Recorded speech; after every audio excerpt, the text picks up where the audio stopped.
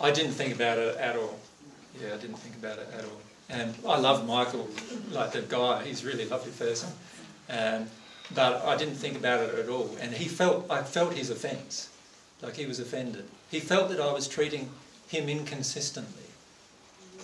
So, and when you start feeling at the soul level, a lot of people around you will start telling you that you're being inconsistent. But in reality, what you're doing is you're being consistent with their emotion.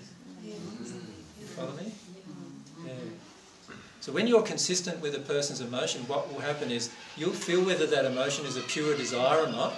And if that emotion is a pure desire, and you have a feeling that is also pure, you will respond. Right? But if the emotion is an impure desire, you will not help them to satisfy their own impure desires. And when I say impure, I mean out of harmony with love all the time.